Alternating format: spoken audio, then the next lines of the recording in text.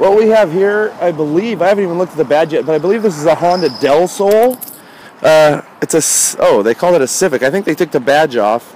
We have, wow, check this out. This is a custom job to keep the water out of their taillight.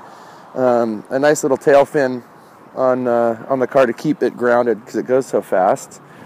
And the one thing that I love, the Rob Zombie sticker, if it wasn't in such bad shape, I'd consider lifting it if I could.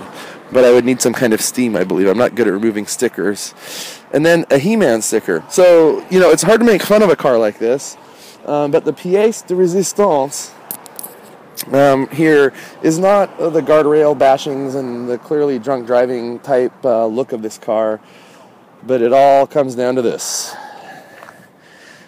I like this. This is what caught my eye. And then, actually, what I really like about it is it looks like they got some re-entry tiles from the space shuttle for the hood.